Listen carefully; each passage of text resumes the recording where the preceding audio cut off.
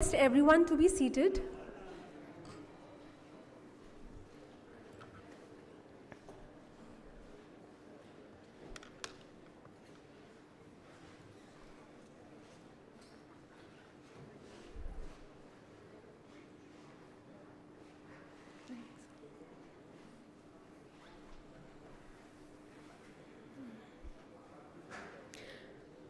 I also request everyone to keep their phones on silent.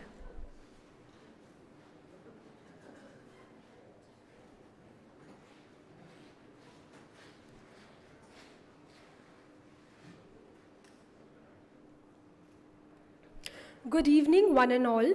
The evening that we have been waiting for is finally here.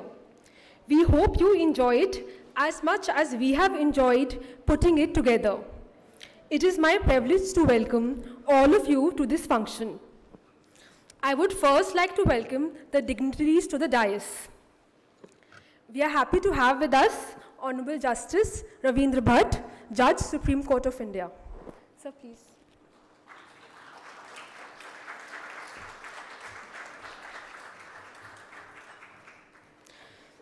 Justice Bhatt was previously Judge of the Delhi High Court and the High Court of Rajasthan. In the Supreme Court, he has been part of several important ventures, such as distribution of COVID vaccines to the people.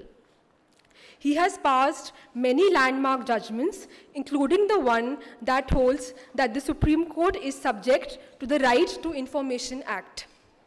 He was among one of the first judges who had asked people not to address him as your lordship. Next, I would like to welcome Ms. Indra Jaising, Senior Advocate, Supreme Court.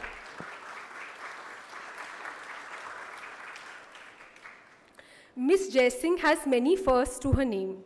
She was the first woman to be designated as a senior advocate in the Bombay High Court and also the first female additional Solicitor General from the year 2009 to the year 2014. She is the founder of Lawyers Collective. Under the banner of Lawyers Collective, she has campaigned for law reform, for women empowerment, in particular, law relating to domestic violence and law relating to sexual harassment. She has many articles and publications to her credit, and a new venture, The Leaflet, which has very kindly partnered with us for the promotion of this book. Next, I would like to welcome Mr. Dhyan Krishnan. Mr.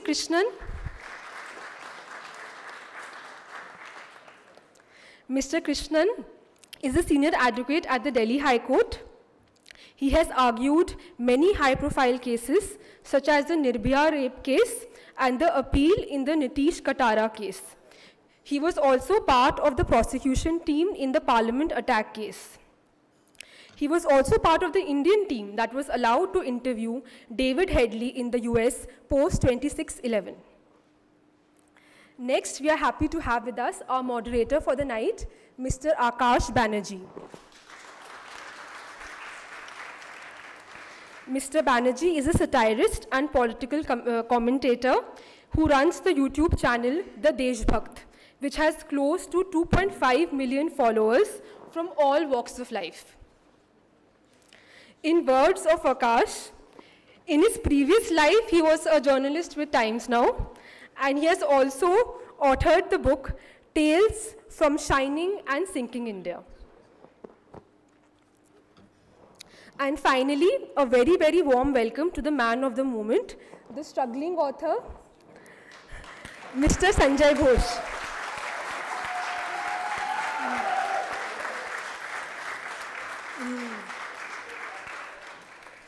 Mr. Sanjoy Ghose is a senior advocate at the Delhi High Court. He has been part of the process initiated for the introduction of law on domestic violence and sexual harassment of women at workplace, which ultimately resulted in the enactment of the respective legislations in the year 2005 and the year 2013. Although he has authored many articles and opinion pieces, Gourango is his first novel. I would also like to welcome Mr. Sumit Malik, Director, EBC, who has played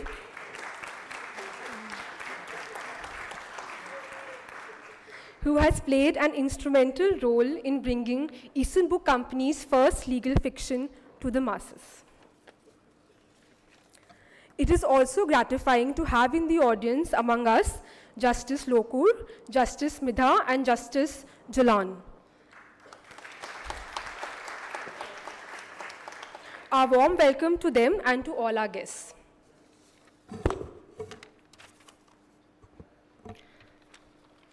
I would like to first call upon Mr. Vijay Malik, Managing Director, Eastern Book Company, to please welcome Justice Bhatt.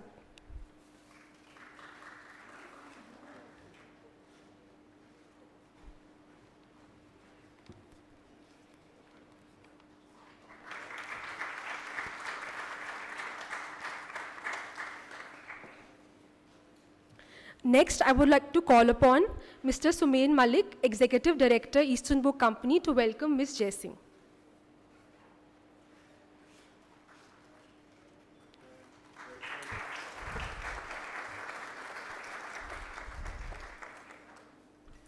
Mr. Raghunandan Malik, Director, EBC, to welcome Mr. Dayan Krishnan.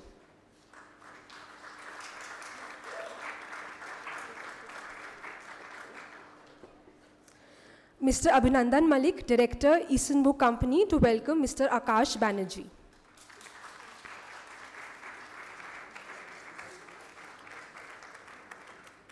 Last, I would like to request Mr. Sumit Malik, Associated Editor, Supreme Court Cases, to welcome the author, Mr. Sanjoy Ghose.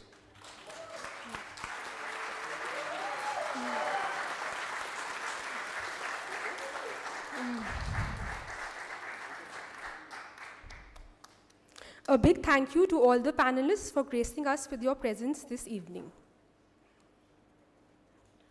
From just an idea in the author's head to a printed copy in our hands, a manuscript travels a long way.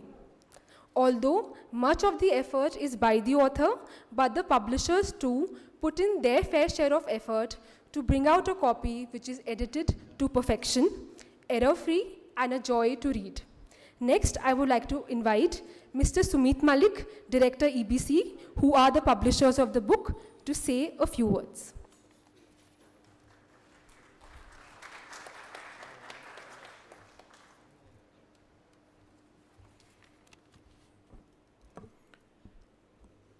At this EBC event, I do hope that all of you know that what we are about to present is a work of fiction, and that all the characters in the book are a result of the author's imagination.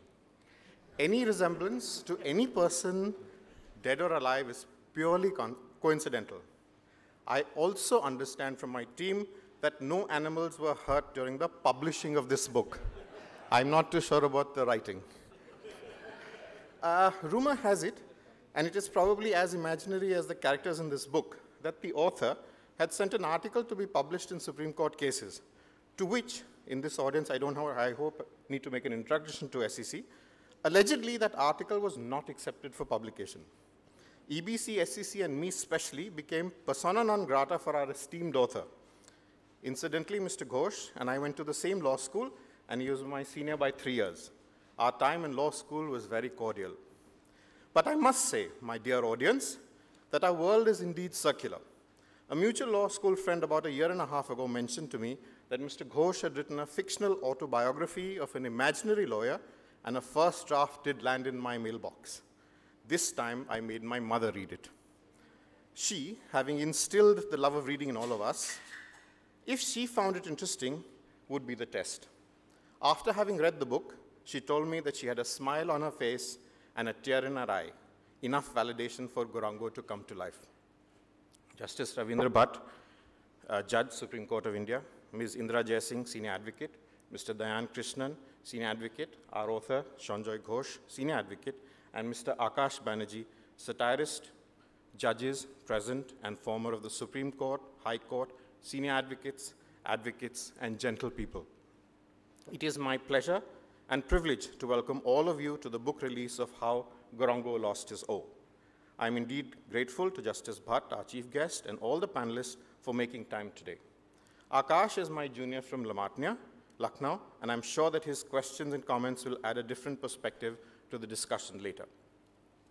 Strange things happen when a law publisher is presented with a manuscript which is neither a section-by-section commentary of an act or a topic-wise tome to an area of law, but in the author's own words, musing of a struggling lawyer during COVID.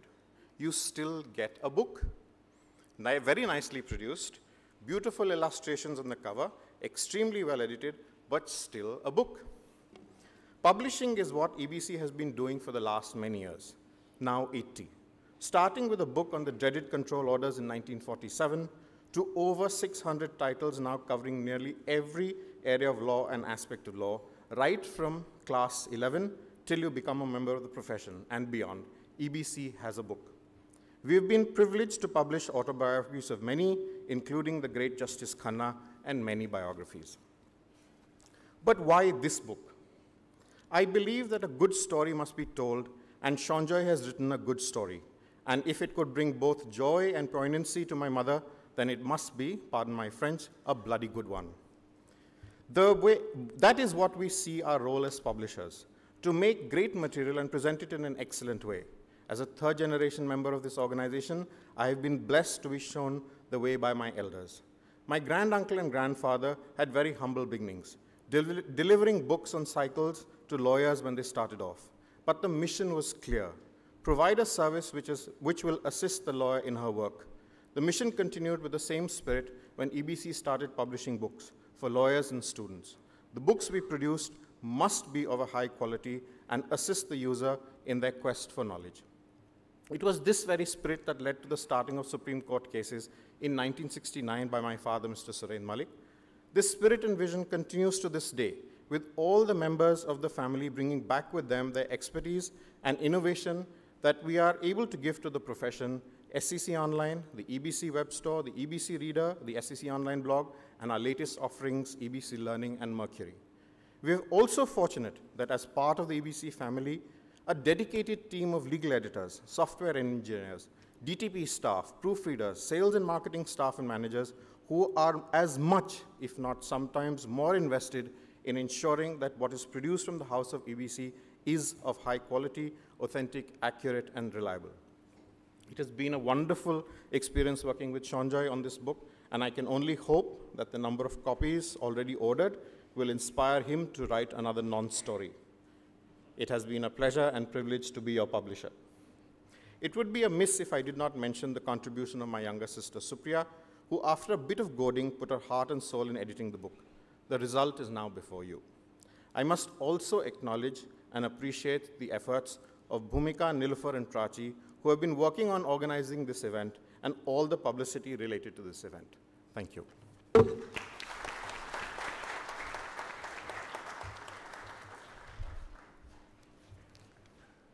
Thank you, Mr. Malik. Next, I would like to call upon Justice Bhatt to officially release the book. I would also request all panelists to open the packages in front of them and hold the book up in their hands.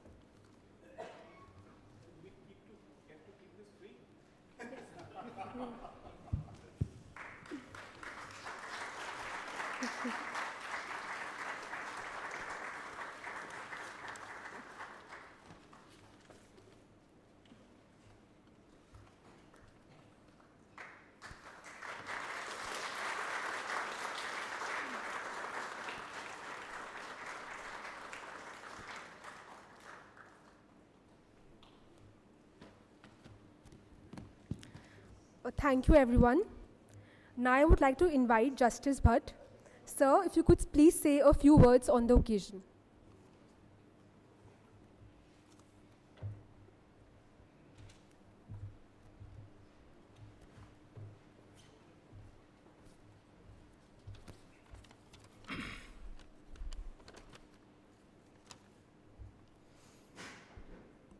Good evening, Ms. Indra Jaising, Mr. Dayan Krishnan, Mr. Akash Banerjee, Mr. Sumit Malik, Justice Lokur, Justices Midha and Jalan, the audience, members present here, all of them friends of, many of them, most of them rather, friends of Sanjoy, ladies and gentlemen.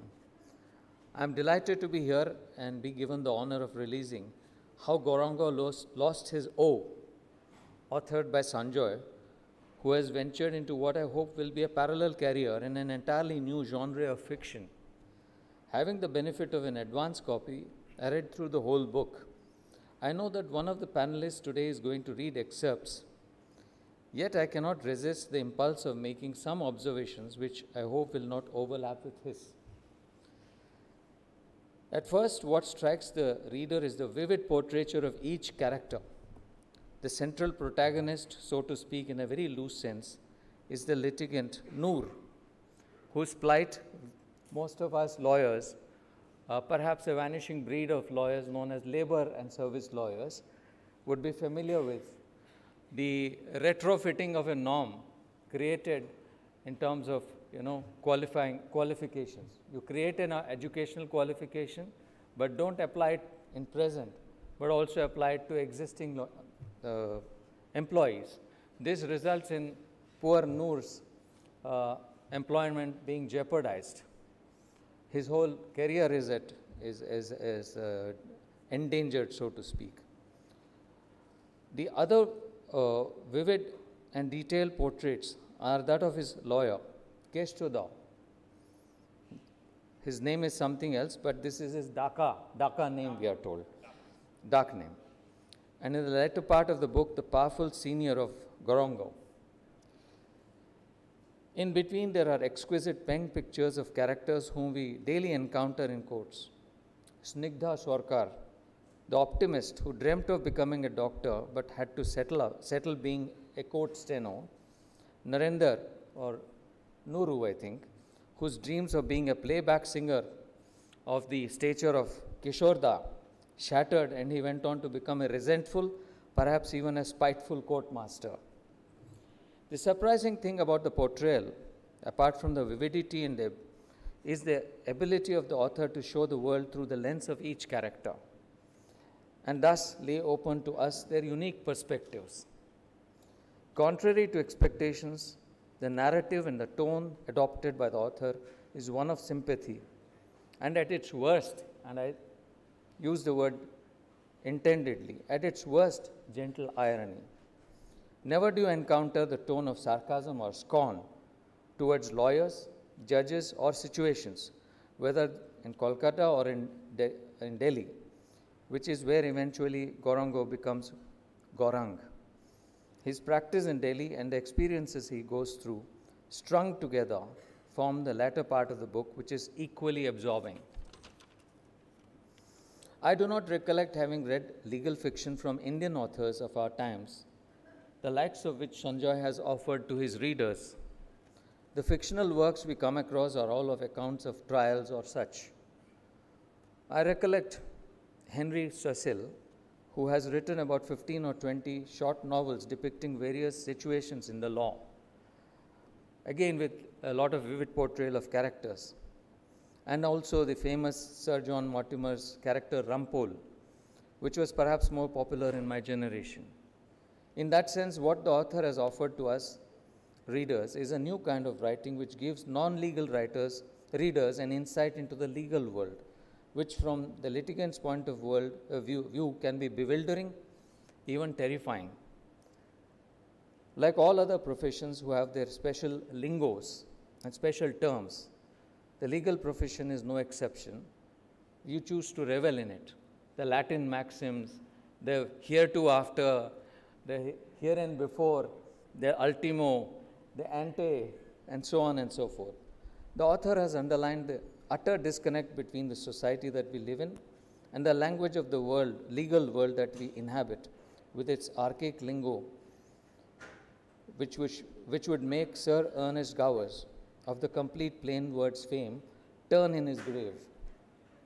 Be it in Keshtoda's resentment of wearing robes, the pathos of his empty existence, Noor's bewilderment upon encountering the rituals and rites of litigation, the tension which lawyers feel as their cases approach a hearing, and the pressure of work which judges experience and therefore have to prepare themselves to beforehand in order to get through the day's work, are all captured in their minutest detail.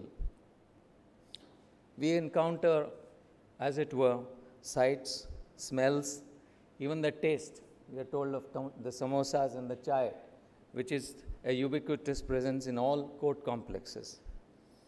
In other words, the entire ecosystem of the court is captured. I would not like to speak further, but only to say that having known Sanjoy for the last 25 years, witnessing his journey from an intern, a bubbly intern, full of enthusiasm, into a promising junior. On the word junior, Sanjoy has a very interesting take, and I think I'll read that. Let me not resist the urge to read it. I will read it to you. Probably it is on page 14 or something like that. This is what he says.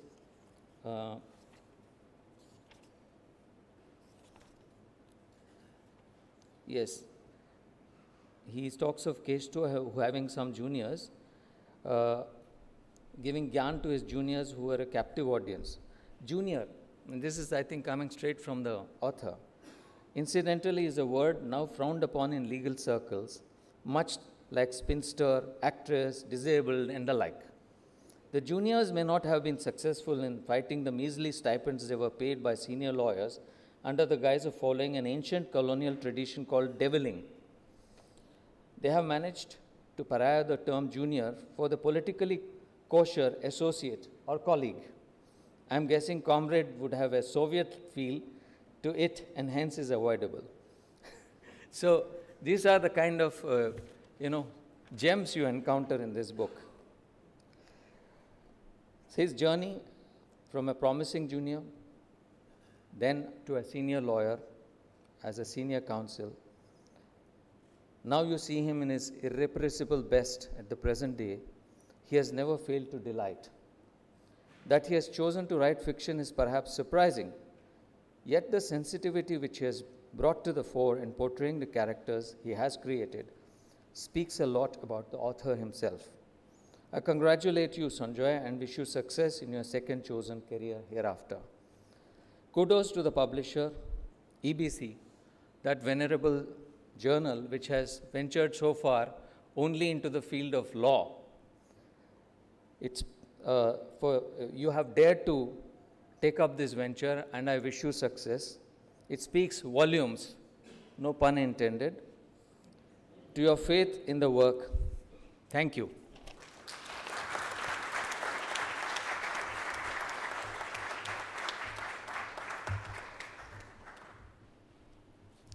Thank you, Justice Bhatt.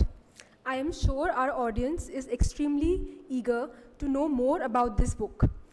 Please welcome Mr. Akash Banerjee to read out some choicest extract from this book.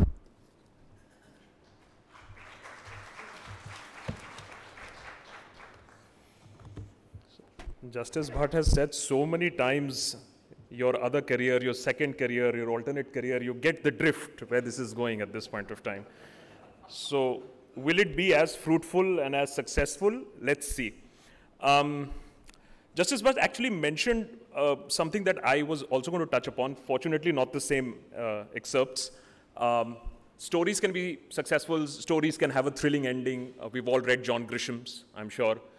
But when I got this, I was like, acha, Indian version of John Grisham hai kya? But it so turns out that it is not an Indian version, or, we import so many ideas from websites to business ideas. This is not that. Because for somebody who's interested in news and anybody who's interested in court proceedings and litigation and how justice is done, not done in this country, this is a very good primer over how the courts function. So you may or may not like the story. It's your own liking or disliking. That's up to you. But what you will like is the gems, as Justice Bhatt also mentioned. I'm just going to read out 2.5 pages, if you could just bear with me, to understand how this book actually gives you these gems. And that is what made it very fascinating for me to read. Of course, everybody wants a good story also. So we're talking about the protagonist, Noor. Noor is stuck. Noor has a case coming up. He's managed to at least get his case heard. On that fateful day, Noor bathed and said his prayers, and off he went to the bus stop. Sanika had packed some puffed rice for him to give him company on the long and arduous journey. The bus was waiting and Noor got in and sat right in the front, just behind the driver's seat. Now all he had to do was bear the bumpy road up to the ghat, across it, and then take the waiting bus down to the national highway into the imperial city. Meanwhile, kilometers away, Keshto Babu was getting ready for court. Even though it had been decades, on the day of hearing of a new case, Keshto got butterflies in his stomach. He once confessed to his colleagues at the bar room. To his surprise, emboldened by his contrition, many lawyers in the table made similar confessions, so he was not a freak after all. So he had read Noor's file thoroughly. While he may not have the photographic memory like the legends of the bar, who only needed one glance, Keshto had a pretty good memory. Years of practice had taught him how to meaningfully prod through the many pages and volumes to spot the target, much like a shikari and his crouching tiger hidden in the tall grass. He had also another urgent case listed in another courtroom for a long-time Marwari client of his, Jagannath Poddar. The fellow wanted a stay order on the electricity department's power disconnection notice for one of his shell units. Keshto had no doubt that he had to give priority to this case. Every lawyer has to make this painful decision. It's normal for their profession, much like a doctor has to choose which patient to attend to first. Well, in the case of lawyers, it may not always be the danger to life that would decide that priority. There are many factors behind the decision of the lawyer. Which judge would not mind accommodating a request to defer the hearing? In which case the client had to come in personally? Was the client a one-off-one or a long-term potential? Had the fees been paid in advance? In which case was more fees expected? Which was likely to get listed first? And would the judge be quick in disposing it? These were the sort of things that went behind deciding whether a case like Noor's would get priority over a case like Jagannath Poddar's. As fate would have it, that day, the board collapsed. Now, this was a revelation for me, and we hear about rosters a lot these days anyways. As fate would have it, that day, the board collapsed. A term no doubt scary to some lucky who have so far avoided the tentacles of the law. It simply means that all cases listed before the judge were getting well over before the anticipated time. This could happen for a number of reasons. Every lawyer, more than the lawyer, his court clerk, does a mental mapping on how the day shall unfold. Already, an unofficial, unwritten reckoner is available with each judge. Does he decide cases swiftly?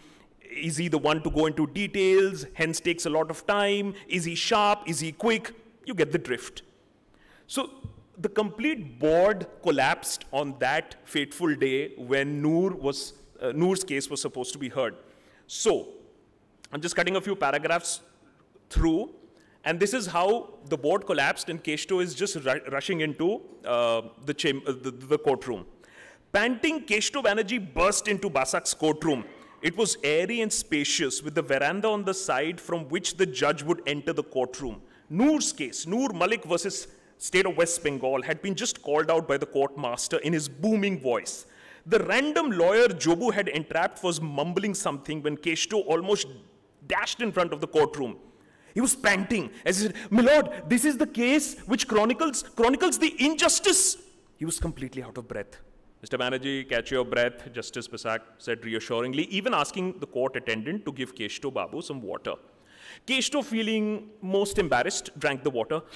Still panting, tried another attempt at speaking. "My lord, this..." At this time, it was not his breath that caused the interruption. It was the bench. Justice Basak waved his hand, asking Keshto to pause. "Mr. Banerjee, I have read your file. I have sympathy for your client. However, the law is the law. He does not have the qualification to..." But my lord! At that instant, Keshto sensed his mistake. Never interrupt a judge. A judge hates nothing more than being interrupted. As part of the highest traditions of colonial litigation, the lawyer is allowed to hit out at the judge, but in a proper form. A little irritation would warrant a, "My lord, with respect, I want to submit." A greater irritation would justify with greatest respect, my lord, and so on and so forth, until the lawyer would reach, "With the utmost respect." neither the lawyer showing the respect nor the judge receiving the same would be under any delusion to what exact content of this respect is, but simply the way it had always been done. The quaintest colonial form of advocacy is the conventional prohibition on the lawyer asking a judge any question. You don't get to ask the questions. We do the asking.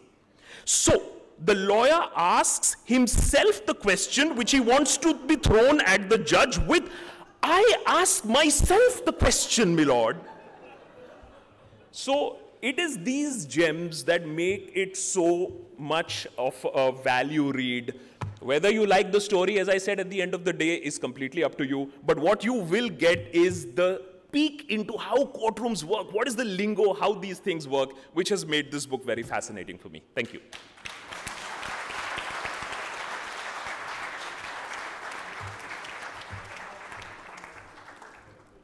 Thank you, Akash, for the enthralling performance.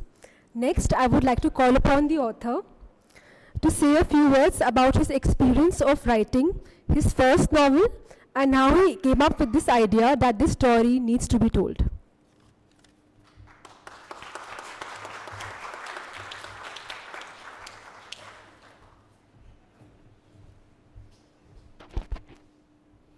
Thank you, Akash. That was most enthralling. I almost forgot that I had written those words. Well, protocol requires me to first acknowledge and recognize Justice Bhatt, but I never followed protocol, so I will just defer that for a moment. Let me acknowledge one lady over here who has battled COVID, who has battled dengue, and more importantly, has now battled 49 degrees of Delhi temperature to stay back in Delhi, Ms. Jai Singh, my senior. And let me tell you why I deferred acknowledging Justice Bhatt. Because I got Justice Bhatt in my life only because of my senior. And Justice Bhatt used to come to brief Ms. Jai Singh when Justice Bhatt was a lawyer. And I realized that this is pre-Google, pre-SCC online days. So my Google and SCC online was Justice Bhatt. Whenever my senior would ask me to research some law point, I would go running and find Justice Bhatt in the, he was not Justice Bhatt then. I would find him in the corridors of court and ask him, just give me some precedent on this, and he would rattle out, you know, he had an elephantine memory, and he would rattle out those cases, and I would go and impress my senior by saying, this versus this, this versus this, this versus this. So thank you, Justice Bhatt, for being here. I deferred the acknowledgement because of that.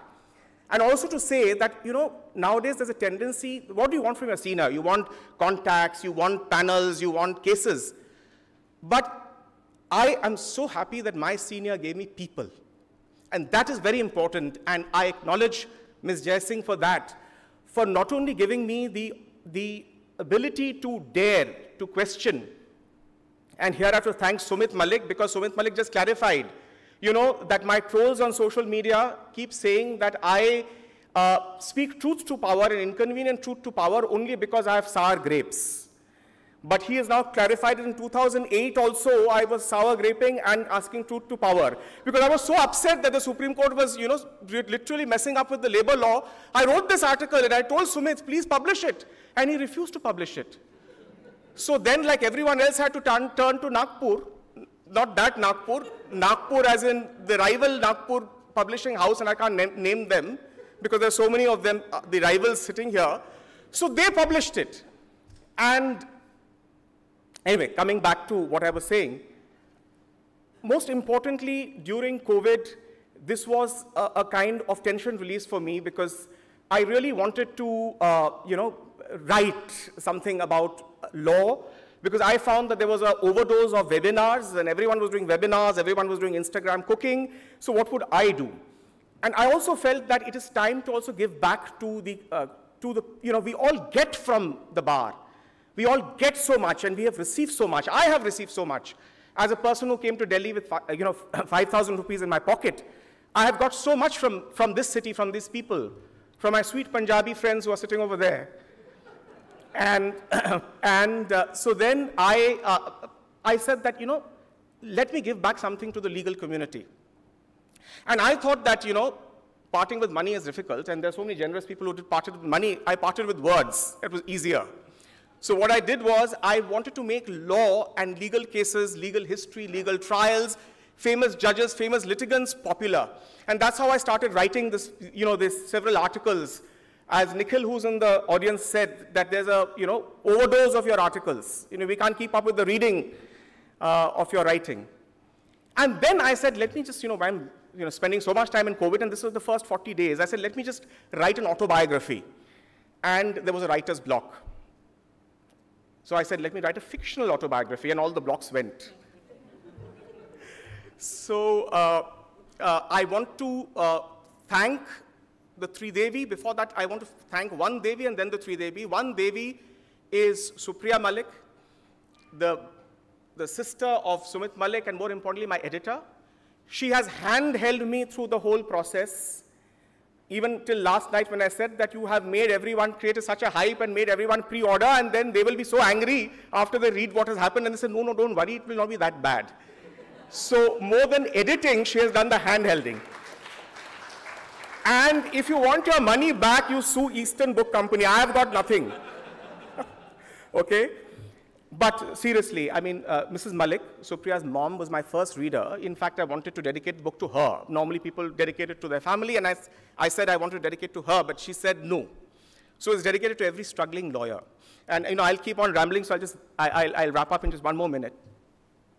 So this has been a very, very enlightening experience for me. I mean, I have found that there is a constituency of young lawyers, young students, and it is important for us to take the message of law, the positive message of law, that law is such a powerful tool. Law is such a, this whole jealous mistress crap has to end. And this law is very difficult for people to come in, outsiders to come in, only established families. This is not true. I mean, at least I can speak of Delhi, I can speak of where we are, our ecosystem. I mean, this is the most democratic ecosystem. All of us who are sitting in this panel, Akash is not a lawyer, so shut your ears, are people without godfathers, are people without people backing. And if we can be here and be honored and acknowledged by all of you, that means that there is scope for everyone. And I'm speaking to everyone who couldn't be here in this packed hall, who are listening by live streaming. Everyone has an ability to do well, and everyone has an ability to strive and make something for yourself. So there are two observations I want to make, and I want to end it, which I didn't think. Like, for example, when Akash was reading, I didn't think of it from this perspective. Actually, for us lawyers, what he said is all we know it. But when a non-lawyer reads it, he finds it very hilarious. We know the greatest respect, utmost respect part, right? But the non-lawyer will find it difficult, will find it interesting. And that is the object of this book. It's not so much for all of you, because you know what board collapsing is. So you won't collapse at a story of board collapse, but certainly it'll be interesting that today we are mainstreaming all these things. We talk about why lawyers wear black. This book has all these things, trivia put in here and there, so that, it's like that sugar-coating the medicine. So please speak to all your people in your house who are not lawyers. They'll read this book and they'll appreciate you better. I'm hard selling while I'm speaking. So to end, I want to make this one last point, and this was pointed out by Supriya in one of our hand-holding sessions 2-3 days back. And I was telling Supriya, ज़्यादा hype हो जा रहे. I'm getting a bad feeling, poor people. Some student is saying, I'm saving my allowance and I'm going to buy a book, sir, and send it to Delhi for your signature. And someone from Pakistan is calling and saying, sir, I want to come to India and get a signature from you. I'm saying, let's down the hype. Then Supriya said, see this. In your book, you have written about such interesting, powerful women lawyers, women judges, women court staff. And actually, I really didn't think of that, and that angle really struck me, that yes, willy-nilly, this book is actually a homage to the women. The women members of our bar, the women members of our court staff, who are not at all recognized as our equals even till date. And I hope that all of you read this, and it inspires a lot of lawyers, law students, to strive to break that glass ceiling. And, I hope that Gourango in you will never, never give up and will achieve the excellence which all of you deserve. Thank you so much.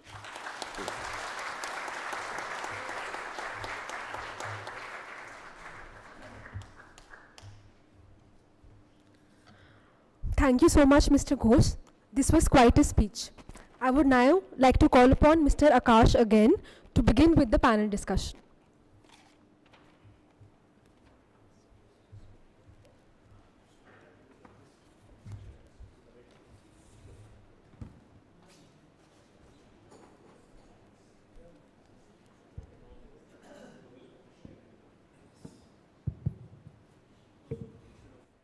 Being on the chair, not there, the ideas. Oh. So it's okay, we'll win. So Justice Bhatt, let me just, before we start, let me just issue a clarification. Sanjoy has really been pumping me. Saying, पूछो, पूछो, जो पूछना है पूछो एकदम viral कर देंगे. No, can I interrupt 1 minute? I'm sorry.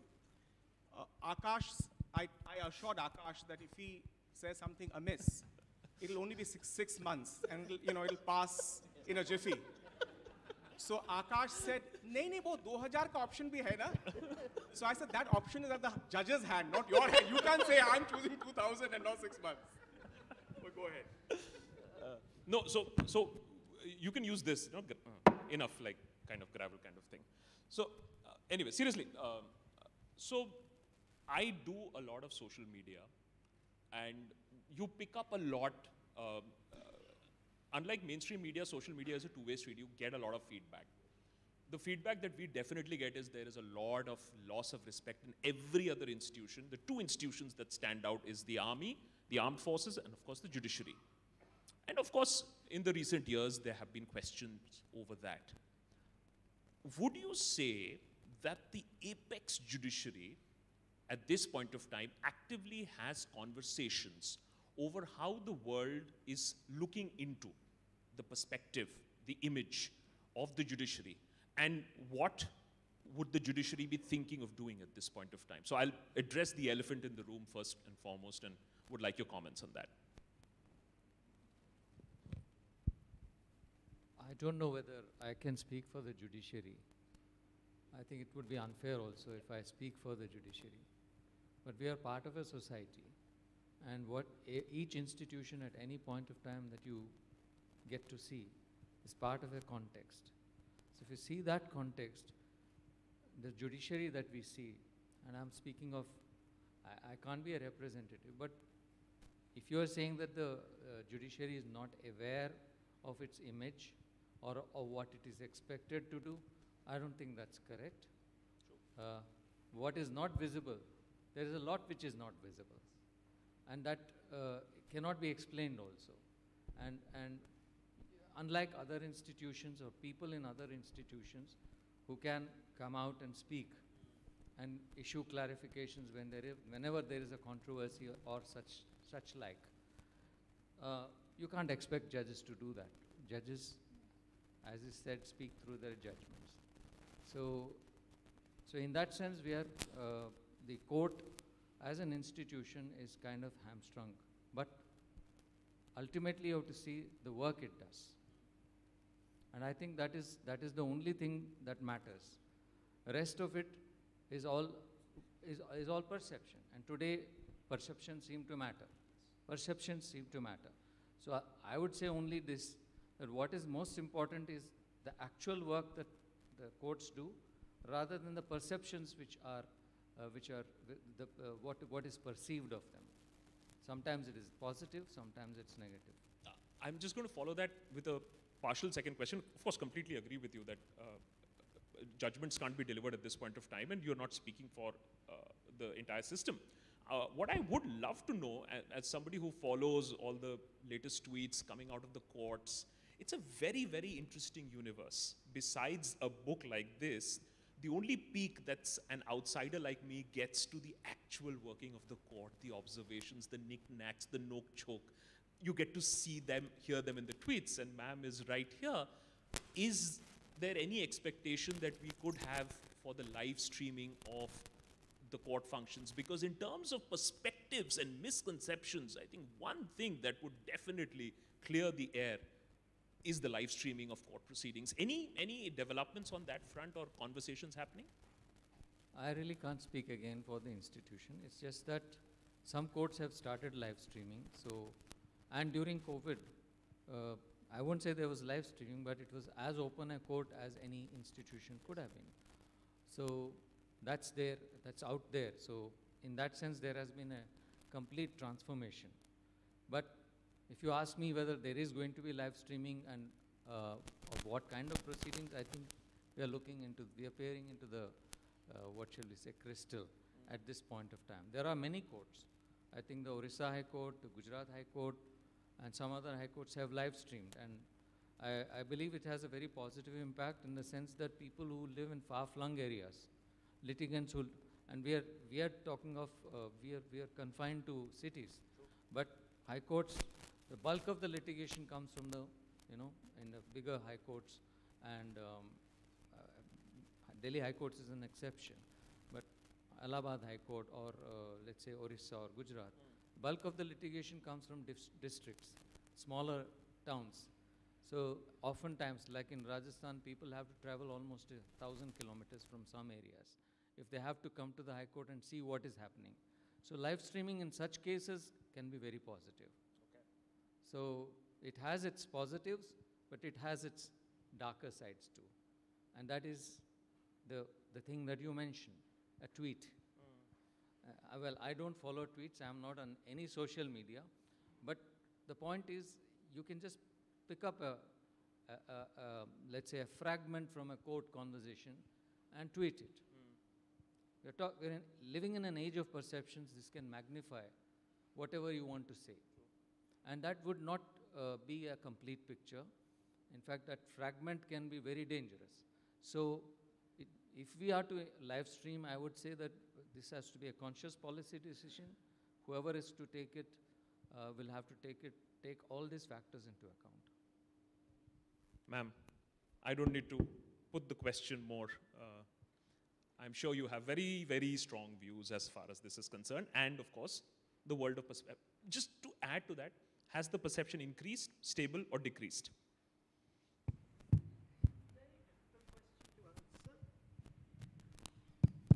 It's okay. Let me begin by answering the question on live streaming. Maybe it'll give you the answer to the question that you raised. So it was more than 4 years ago that on a petition filed by me, the Supreme Court in a reasoned judgment said that live streaming was akin to a fundamental right, the right to know. And they also said in their judgment that its various advantages include the fact that law students would benefit a lot from being able to watch lawyers argue in court and to be able to watch how judges question lawyers and how do lawyers respond. I don't know whether Sanjay has dealt with that in this book, but you might know that when a lawyer comes out of law school, they may not have even seen the inside of a courtroom. They wouldn't even know what actually goes on in a courtroom. So these were some of the advantages that were claimed for live streaming. I, of course, filed the petition because I felt we live in the age of social media. It's an idea whose time has arrived. Insofar as tweets are concerned, we already see them today. Every single law portal is putting out tweets in real time. So I don't think that's amazing. On the contrary, one of the reasons that propelled me to file this petition was that disinformation could be prevented because you and I would be able to see in real time what the court is actually saying. And so we would not then go on to misquote what the court is saying. Now you ask me whether the Supreme Court has suffered a lack of respect. What can I tell you if the Supreme Court fails to implement its own judgment for 4 years? What am I supposed to make of it? I was the litigant. The case was filed in the name of Indira Jaisingh. There's a reasoned judgment, and presumably this judgment was supposed to come into effect immediately, subject only to the approval by the framing of rules. Until today, the Supreme Court has not framed those rules and has not live streamed. So if you ask me the question, I will say I'm disappointed. And I tell myself, if the Supreme Court can't implement its own judgments, then how will others respect the court? This is one example. I've tried. I've written letters to the Chief Justice of India. I've written letters to the E-Committee. And the answer I get is, yes, it's under consideration. But under consideration for 4 years, I'm disappointed. Okay. Then there is a very interesting and very often quoted saying about young lawyers coming in. You mentioned how it's just hard work, no connections required. Earlier it is always all work, no pay, some work, some pay, some work, lots of pay, no work, all pay. That's what they say about lawyers. Then do you really think that that's the kind of perception that lawyers have today? The perception is that khub paise ka field hai ye. And that is why you have the kind of people, the numbers who are literally joining this field.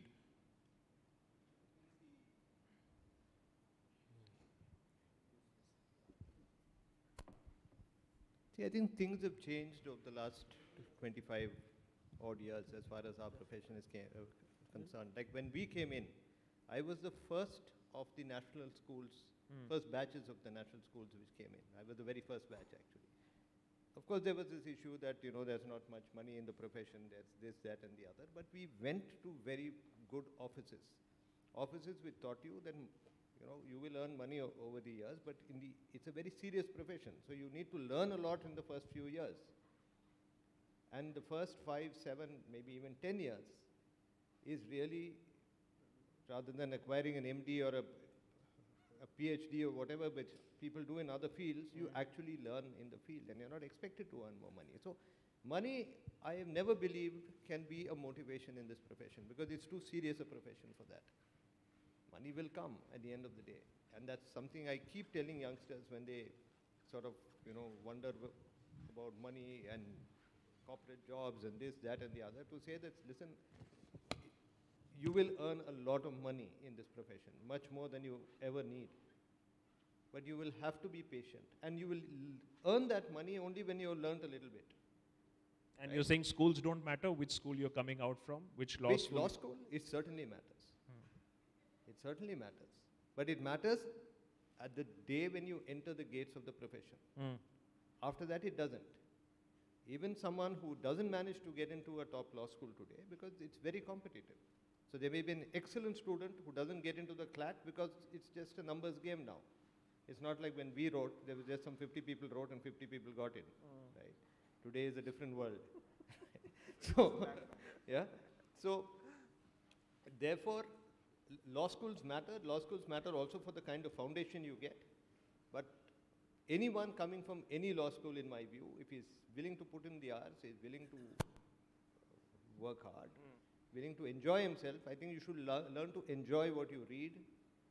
And I think sky is the limit. Sanjay, what is the one perspective that you always have encountered of people talking to you, they think about lawyers? I know that one thing that everybody says that lawyers are very slick. You have to be very careful of what you tell them. Besides that, what is the one ridiculous perception about lawyers? That you're like, no, that's not true. It's like on YouTube, I can tell you, it's like everybody thinks you're rolling in a lot of money. I'm like, dude, mother, sister, boldo, don't say that you're rolling in a lot of money, but that's simply not true. So what is the one very, very irritating thing about the legal profession that people have made up their minds on, which is completely not true? Well, I think it's from the day of Shakespeare that we are suffering this, misfortune, because Shakespeare said, let's kill all the lawyers.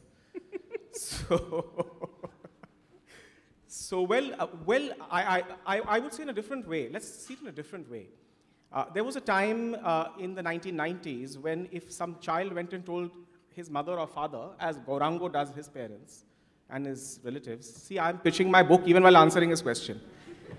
So, successful author, that's what makes a successful author. That, daddy, I want to do law, the father would have a heart attack. So today, the father and the mother are saying, beti, law karo, coaching mein jao. Now today, I'm told that NCLAT coaching is $1 billion business. And as Dayan said, that, that I forced my daughter to do this, she wasn't interested, and she came back with a 29,000 rank, and she was very happy, she didn't care. She doesn't want to be a lawyer. But it is the fact that parents are opening up to wanting their children to be lawyers means that somewhere law is getting respectability. Now, it is your guess whether the respectability is coming because people are saying we are earning a lot of money, or whether the respectability is coming because people think that lawyers are force multipliers, social engineers, bringing change to society. Your guess is as good as mine. But the normal perception, and everyone should not have the perception, even the Hindi movies are changing the perception, Nakash. That whole Damini, Tariq is going. So now you have very sophisticated movies like Court, and you have, on OTT, you have all these new serials coming where they actually show properly how legal proceedings happen. Jai Bhim is an example. And since I've put a lot of my relatives under the bus, and my parents are watching from Calcutta, let me put my father under the bus. My grandfather, maternal grandfather is from Delhi. And when my father got married to my mother, my grandfather thought, instead of dowry, let me give him a chance of a century. He took him to watch what my grandfather thought was the greatest legal proceeding of India ever. In court number 1, Keshwananda Bharati was being argued, one of those normal days, and my father almost dozed off. So my grandfather had to wake up my father and take him out of the courtroom. So but that is changing. There's a perception, while the general public is accepting that courts are not as dramatic as in Hindi movies, yet they are accepting it's not as boring as actually it is in reality. So it is a work in progress. Okay. And you made a very, very interesting comment about saying that how things have changed now. So you are of the opinion that it is not an incestuous world anymore. You can be talented without a godfather, without a family member in the profession and still make it big? I would say, and here I was talking with Justice Bhatt also, and if he may permit me to, betray the confidence and share this. Like in Hindi movies, so you also have children of lawyers who also face a kind of discrimination because they are viewed from the fact that, oh, iska father to lawyer hai. So it's not always easy for them either. So it's not that it's always that a discrimination is of the first generation lawyer and the child of a son or a daughter of a judge or a lawyer or a senior lawyer has it easy. It's not so. As Dayan said, yes, it opens the door at the beginning, but then let's be very clear. I mean, I can speak from Delhi. I have hardly practiced anywhere else. In fact, again, I'm pushing my sales of my book. I've never practiced in Calcutta, so the entire story of Calcutta, the whole first part of the book is all from mind. I've practiced in Delhi and I can tell you about my court. Other than making fun of my bong names or the way we bongs use certain words, I have never ever faced any discrimination in our High Court, in the Delhi High Court.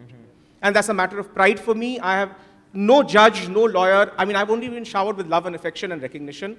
And I'm a first generation. So I would say that no. I mean, it's all up to you how you make of it. Sure. Justice, but I want your personal comments on this, your observation. One very, very good thing that happened recently was the kind of dressing down that was given over this whole Taj Mahal case that came up. And it was made very clear that don't make a mockery of this whole PIL system and don't come up like this. Go to a university, do your studies and come back. When we see these sort of cases come up in court, take a lot of expensive court time also. And then on the other hand, we see that there is so much of lag. In your opinion, what can be done when such frivolous cases come up? Can there be some sort of penalization to prevent these sort of instances from happening again? Because it seems everybody is pandering to their own agenda and going to the court and wasting a lot of precious court time as well.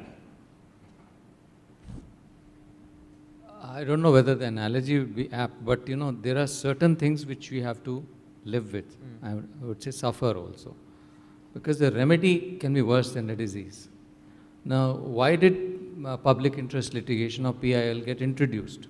It was meant to be the channel for the most oppressed, those who are not visible, those who could not approach the court. So public-minded people would approach on their behalf. So it was more of social interest. And then it expanded to other fields. Instead of workers of Asiad, or bonded laborers, or people who are not seen, whose rights have to be agitated, like prisoners, etc. It went on to other fields like environment. It went into urban planning and the like. And then it has taken the shape that it has today. And yet, I think it is important that, and there have been attempts by certain judgments, and I would say the judgments of Supreme Court, to streamline this. But at the same time, there has to be an extreme caution in this, because the jurisdiction of the courts, High Court and the Supreme Court, is of the widest amplitude. Now, you can't, bind it down by rules. There can be certain kinds of broad principles which evolve through judgments. But if you try to legislate, as it were, in the form of rules, you will be constraining. So therefore, this call is ultimately taken by the judges, and they get through their work.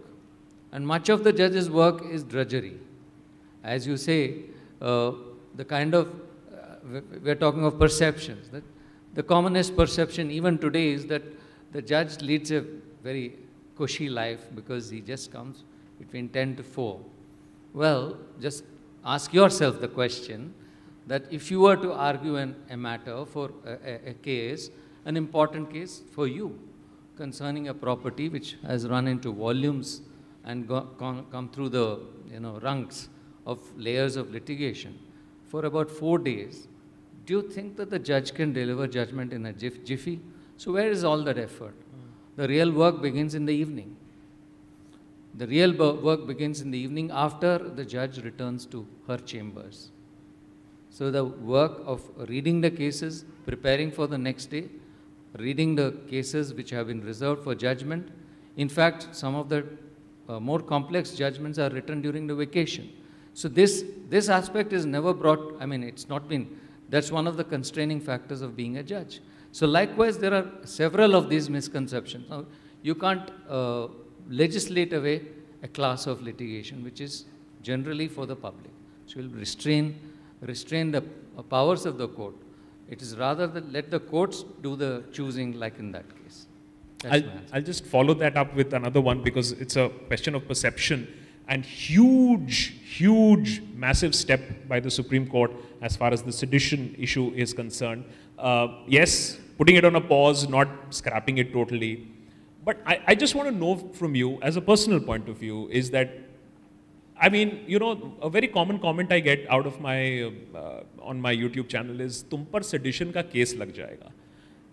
I'm stating facts, questioning the government, but people would believe that, no, this is a fit case for sedition. In your personal opinion, do you think that we have made a mockery of the sedition law by implementing it in the most ridiculous of circumstances? Well, you're asking me to make a political comment, and I'll refrain from it. But I'll say this generally, that we have come across in the recent past, and that speaks volumes of the society we live in. And that the kind of what we are today, the systems that we have, is our own product. So you can't place the blame. Of course, there is someone responsible. Now, a person in power in the past may have used it in a certain degree. Likewise, I'll take a more neutral example. Defamation. You're a journalist. Defamation. Do those defamation cases really stick?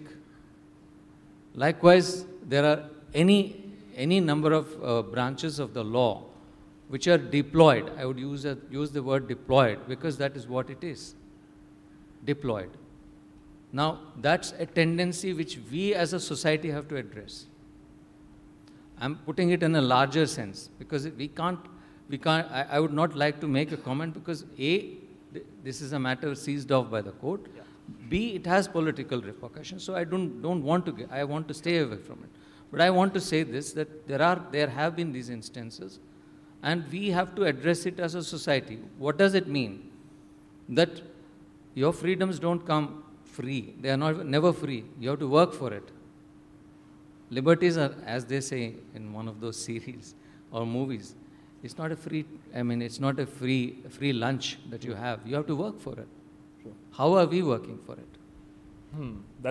Of course, that's a question that we have to ask ourselves also. Indra Jai Singh, what I want to know from you is, with the state of the opposition that is there today, with the state of the institutions that we are today, expectations that you have seen from the legal fraternity, from the courts, from the advocates, that people would be looking up at least in this area over the last few years? Okay, if you don't mind, I'd like to take up on the question that you asked Justice Bhatt, because he said he didn't want to answer it because it was political. I'd like to give it a bit of a legal color. You know, there is a concept in law that just because a law is misused, it doesn't become unconstitutional. Now, you and I were discussing before this conversation began that we seem to be suffering from a poverty of language and imagination. I do not like the word misuse, okay? What I believe is it is being used in the manner in which the enforcement agencies want to use it, okay? So let's abandon this theory that just because a law is being misused, it doesn't make it unconstitutional. What I think is that the use of laws, such as sedition, such as creating communal disharmony, such as the use of the ED, or such as the use of the CBI, has been elevated to the level of a policy. It's not what we normally call an aberration. You know, Justice, but we have this ability to call something that happens an aberration. But my question is that when an aberration happens day after day after day after day, can you call it an aberration? Then you can't. Then you have to call it a policy. Now to come to, and therefore become subject to judicial review. It's a policy of abuse of process that we are witnessing in the country today. And I think it's a big challenge before the judiciary. How are you going to deal with this abuse of laws, which is elevated to the level of a policy? And I think your other question was... Are people looking yes, up? Yes. Okay, I want to say this loud and clear. Institutions and the collapse of institutions. We all know that institutions have collapsed, and I don't wish to repeat it. But I believe that the battles of the future are going to be fought in courtrooms.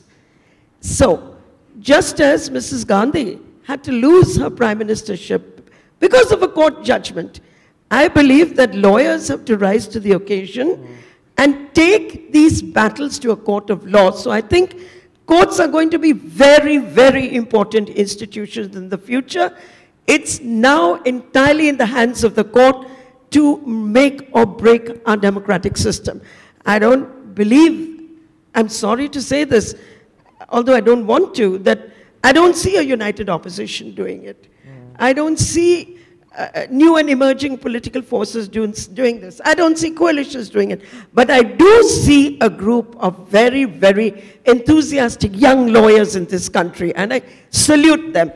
I salute them. The manner in which they rose to defend the accused of the Delhi riots, the way in which they have taken these sedition cases to court, the fact that they have fought every single lynching case, the fact that they've brought every single one of these issues to the doors of the Supreme Court, it's nothing less than a revolution. So I see a very big role for the judiciary in the years to come. If democracy is going to survive in this country, it is entirely up to the courts to ensure that it survives. Absolutely. Sumit, you have seen so much, reported so much. I want to know, I want to know from the record aspect of it. Okay. We hear a lot of criticism, of course, but then you see what is happening with the American Supreme Court. And you see that they are going back in time. That's the allegation, the whole abortion issue at this point of time. So, do we have a far more progressive jurisprudential system, judicial system, than many other countries at this point of time? It's something that do we tend to overlook? There have been a lot of positive judgments as well over the last few years. I'm not really sure if I'm the right person or qualified enough to answer it.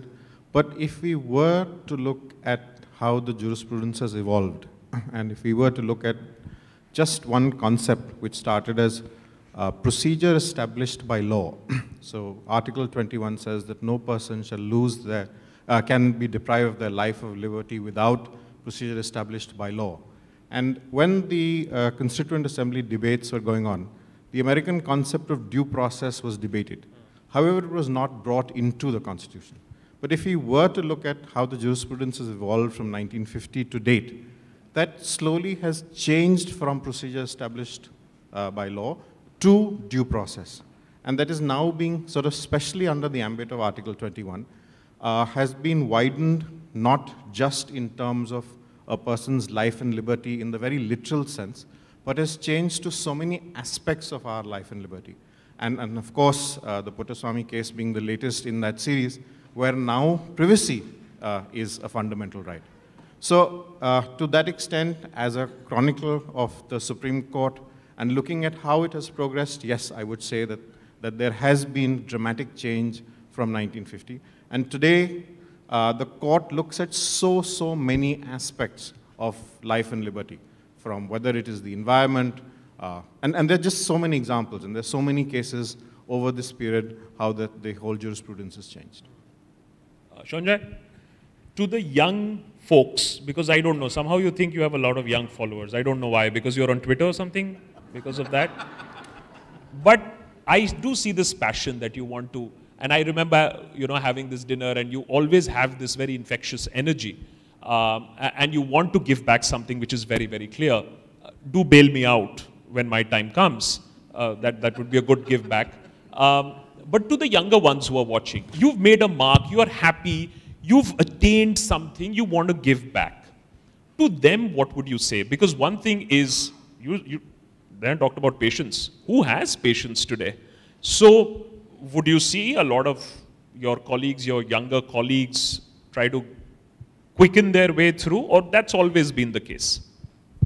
Well, so far as your bail is concerned, you should look at Mr. Krishnan. He's a criminal lawyer. I'm a labor lawyer, so... they make me do hard labor. Anyways. Well, on a more serious note, so far as, yes, so far as young lawyers are concerned, and I think Dayan also said that in our generation, we had a lot of patience, or we were forced to have a lot of patience. But let's be frank, in our generation, we paid 700 rupees for 3 trimesters in law school, the national law schools. Today, they're paying in lakhs.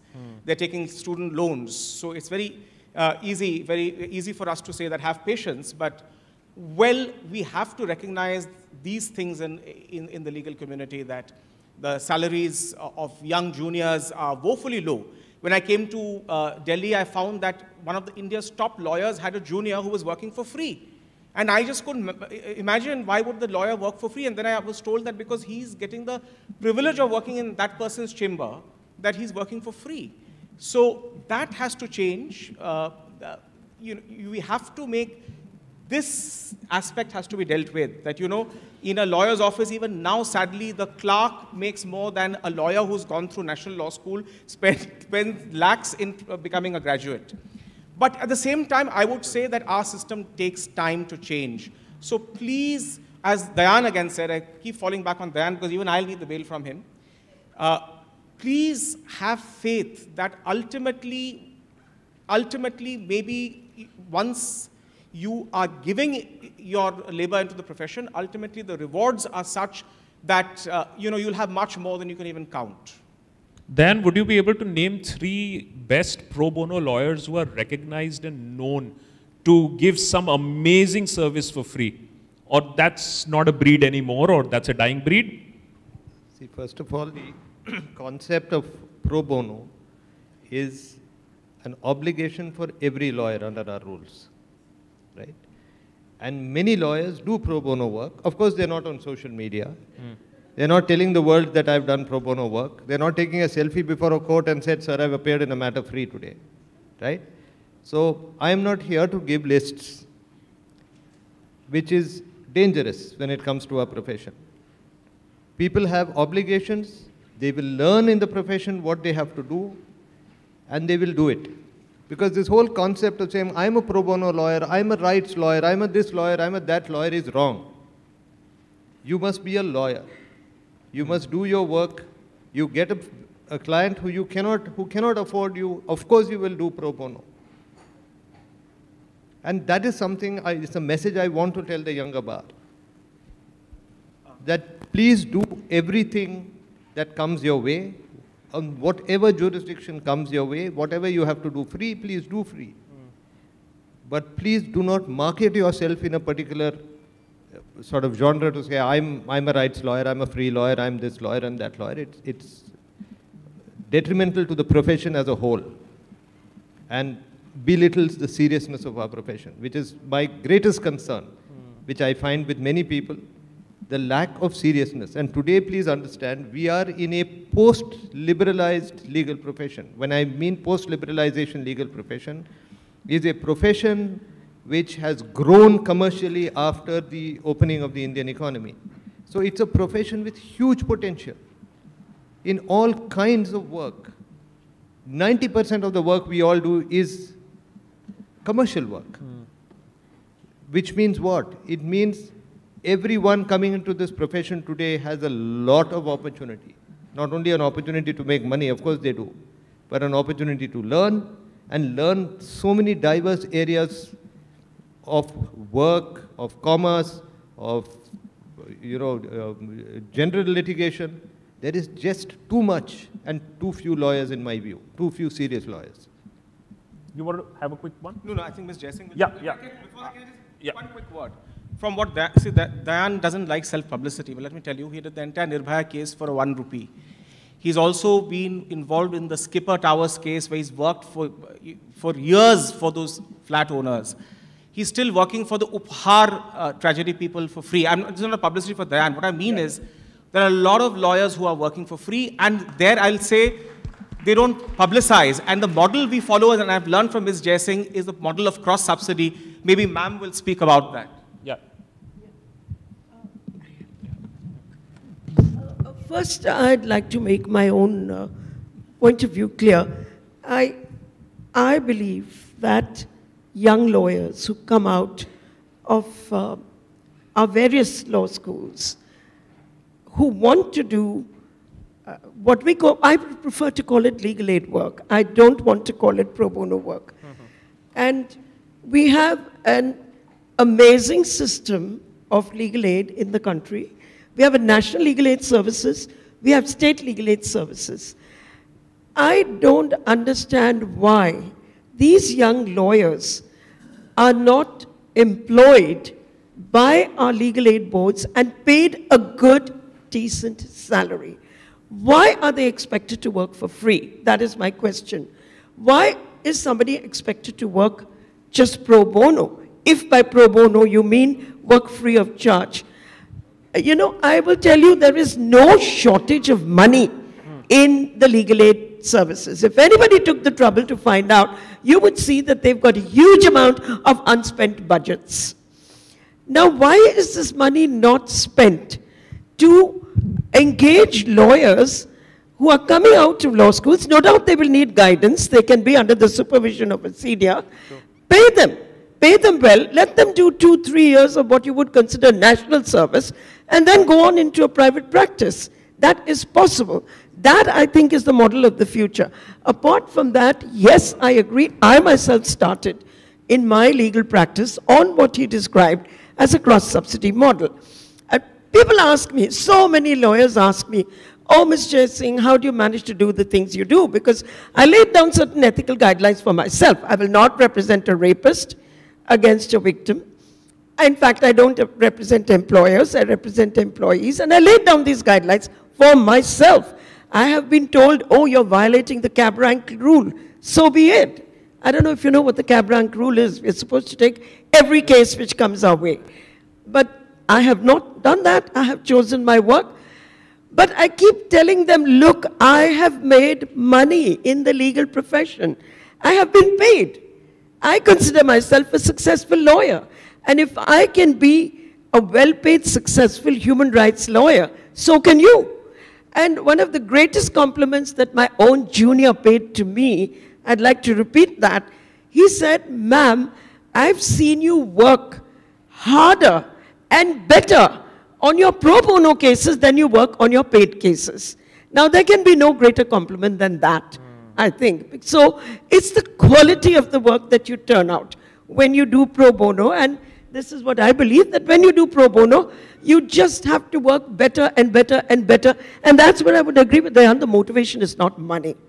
There is a cause to be represented. One sentence I cannot resist from saying, Sanjay said it in his opening statement. He said, Mrs. Malik said about this book,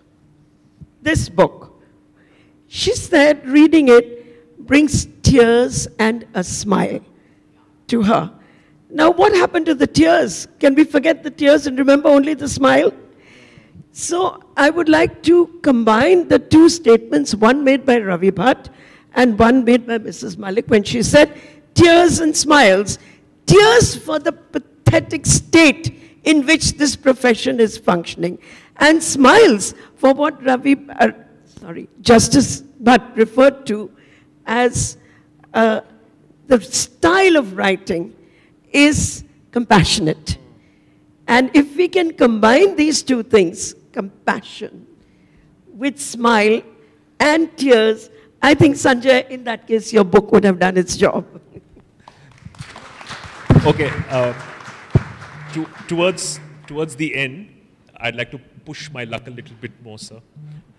Justice Bhatt, there is a lot of effort and writing that has gone into the whole aspect of when does one become a judge, the whole shifting as a lawyer who then decides to take on the judgeship. It's also a very fascinating aspect of this book.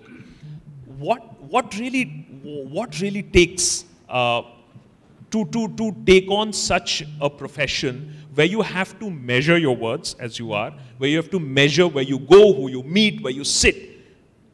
Then why do it? Because obviously the money tap is lesser, far lesser than any lawyer would earn. So this is a very fascinating aspect for somebody who is not in the legal circle of this whole shift from the legal profession or as a lawyer going into judgeship. Before I answer that question, I think I would give my own version of what the previous speakers have spoken. I think they have all spoken of certain truths as they see it. When Dan spoke of there being enough work, I think he refers to Delhi, he refers to Bombay, he refers to Bangalore. When he talks of there being a lot of money, again he's speaking of these large cities. If you go to smaller cities, which are tier 2 cities, or further smaller cities, towns, there will be a lot of lawyers. So there is a lot of disparity. And I don't agree with Ms. Jaising that legal service lawyers are not paid. They are paid. But again, it's a matter of perception. People do not want to be at different. And secondly, would a client who has no option, except a client who has no option, people don't turn to legal aid. The perception of legal aid is legal aid for the poor is poor legal aid. Okay. Now, that perception, there has been a turnaround, hopefully, because a lot of work has been done. And a lot of these young lawyers are trained. And this kind of training is a standardized training, which is, given in capsules. And we have, paralegal volunteers who are fanning across the districts, etc. But the fact remains that the legal profession, in the legal profession, whether it is in a district court or in the highest court, there is only ultimately a clutch of lawyers who make it big. So the disparity is massive, number one. The second observation which I would like to make is, I belong to a generation, so every generation thinks that it had the best. I don't know what Ms. Jaising feels that, but definitely she has her own experience being a pioneer of another kind, and she has broken those barriers, and it's been probably a most difficult profession for her to reach where she has. But younger women have had it better, although there are barriers. But coming back to the point I wanted to make was, there was mentoring when we were younger. Seniors made it a point to take out time and educate their juniors. I don't know how many seniors are able to do that or willing to do that. The thought that I get is that it's hardly there, or it's there in very few places. It's very important that if you want to give back, you do it through the profession. You teach the youngsters. Because there are two sides to being a senior. One is that you are asking them to work, for which I think Sanjoy and Dayan both have made a point, and I totally agree with it. There have to be standards as to the kind of pay or a salary which has to be paid if a boy or girl has to survive in the profession in the initial years. You just can't live on, thin air and hope that, sometime you'll do well. Yes, there has to be. You have to keep your body and soul together, and plus some more these days. But most important, one of the seniors, when I was drifting around, said this, that you need this kind of mentoring and somebody to guide you more for moral support. Now that, I think, is coming undone. That's the second part. Yes, legal aid systems have to be strengthened. It's a continuous process. But what I want to say about the profession is the perception that all of us have here, or maybe when we speak in the media here, that all of them are doing well, or that there's lots to go around, is not correct. It's just not correct. That's one. Now coming to the question that you put to me, well, what makes you becoming a judge? Well, ultimately, what made me say, and I didn't hesitate, what made me say yes, when I was in the threshold, I had started doing very well. I wanted to become what Sanjoy and Dayan have become, Dayan earlier and Sanjoy recently, a senior counsel. Okay. At that point of time, I was advised by another senior that it's better to meet some senior judge and ask his opinion, whether it's appropriate. So I asked him, asked an appointment. He said, Ravi, you come over on a weekend. He was a well-known friend. So instead of that, the next day, the Chief Justice of the High Court called me and said, would you like to be a judge? Now, it is a decision which it can be, it's a very momentous decision, and I didn't consult my wife. I said yes. Now, thinking back, I think what really made me say yes was this. As a lawyer, and I've done, I won't like to, as he says, advertise, but most of my career, initial career for 10 or 12 years was these penniless clients, lawyers, labor, dismissed workmen, those who were waiting for their pension, salaried people who were facing disciplinary inquiry or the seniority or the like. So sometimes you barely get the expenses. So it was not that, it was the love of the profession which kept you on. And of course there were rewards. As Sanjoy said, as you went along, there were clients who were able to pay, and then you cross-subsidized. So if you like the profession and if you like the law, there's a lot to it. And what really made me say yes was this, that as a lawyer, maybe you can make a difference in 2 cases or 3. But as a judge, you will certainly make a difference in 6 or 7 cases. And for each of those incremental cases, it's 100%. So the man who wins or the woman who wins that case wins it 100%. So that is what really made me say yes. That's amazing.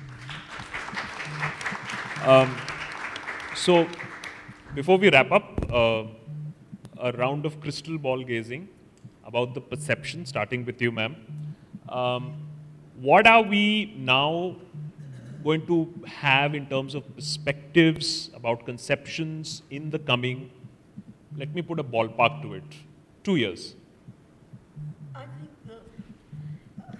I can only say I think perception of the judiciary will get better and better, because I told you that challenges that they will face will get better and better.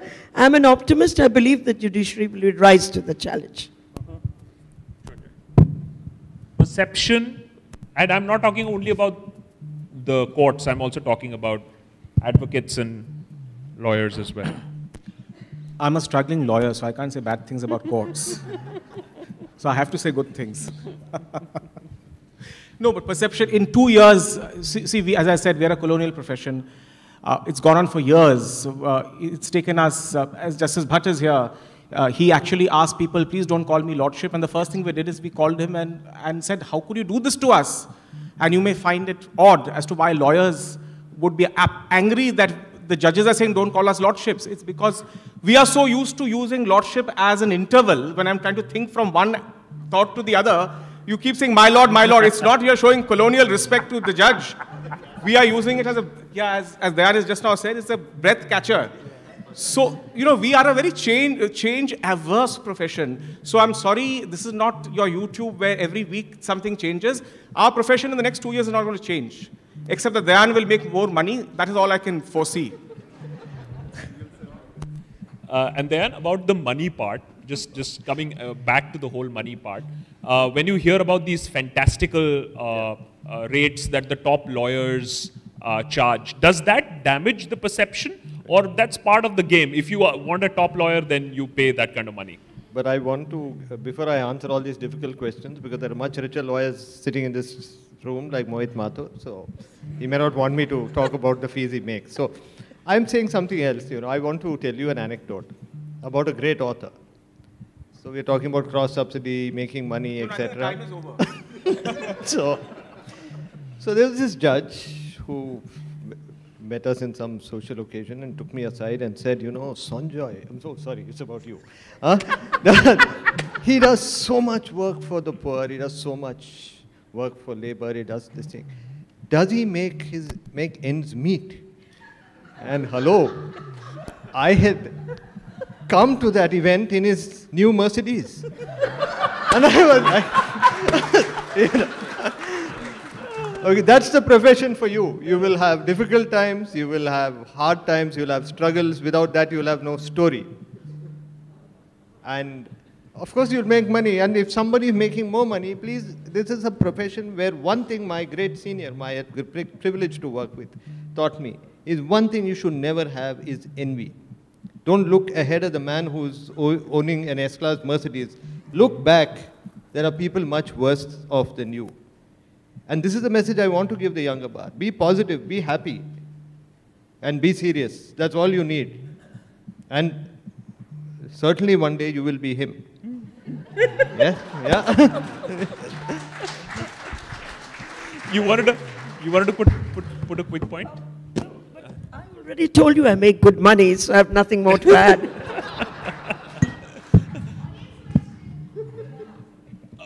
Do we have time?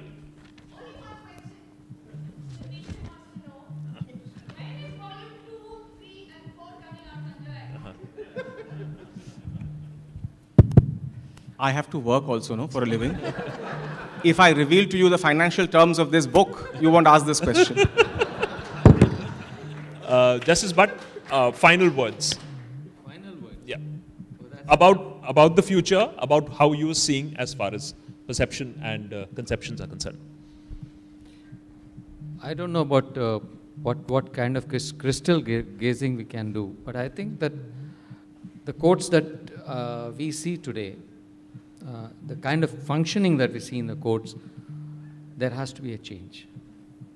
Because the oft quoted phrase, or often used phrase, colonial, the colonial method or system of functioning, where you have almost interminable submissions and arguments and adjournments at the asking, and I mean everything that we see as drawbacks, which result in pendency of cases for long periods.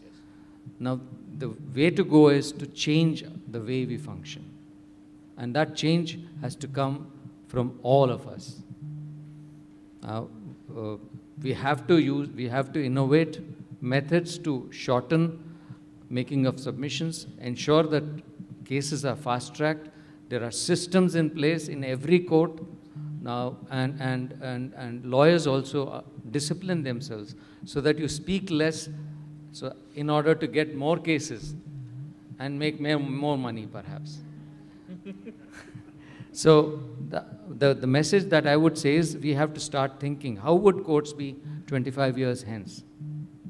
Now, are we able to visualize that kind of a courtroom? We saw a disruption 2 years, last 2 years, is that disruption has made a difference, and it is staying. Now, are we going to take it, build on it? And if we are, what are we going to do about it? How are we going to change our profession? How are we going to change the way we function? I think that is a very important task. Apart from the sensational cases that you come across and hear, there are these volumes and piles and piles of loads of litigation where people have been waiting for long. And I think it's time that we all put our thinking caps together and agree that there are certain things which we need not do, and there are certain things that we must do. That's my message. Thank you so much, lady and the gentleman. Thank you so much. This was quite an evening. We hope everyone who came here on a Sunday evening feels it was well worth the effort. I would like to thank Justice Bhatt for agreeing to be the chief guest for the evening, Ms. Jaising and Mr. Krishnan for agreeing to be panelists, Mr. Akash Banerjee for hosting a wonderful discussion, the author for writing the book and for trusting us at Isun Book Company to be his publishers, to the EBC team, Ms. Supriya Malik for editing the book and putting together the book in its present form, Mr. Ashish Boyne, the illustrator who visualized Gourango and some of the other characters from the book that you see on the cover, the proofreaders and DTP operators who converted a manuscript into a book, the production team who ensured that this high-quality production came to life, the sales and marketing team who will truly take Gourango to the people. Finally, I would also like to thank Bhumika and Prachi, who alongside me put together this event. And last but not the least, to the wonderful audience who have been with us on this occasion. We are also glad that Mr. Raghav Chadha, Member of Parliament and spokesperson of the National Executive Member of Aam Aadmi Party, took out time to be with us for this event. With this, I would like to declare the end of this event. Panelists and guests, please proceed to the garden area for refreshments. Thank you.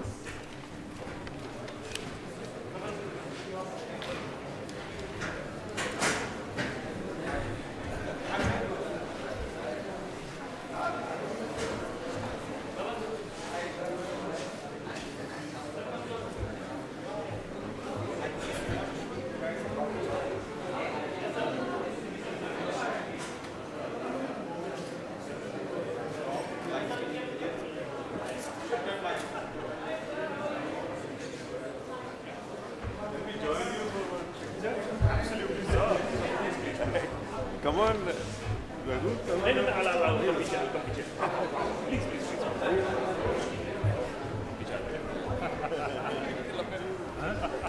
Please.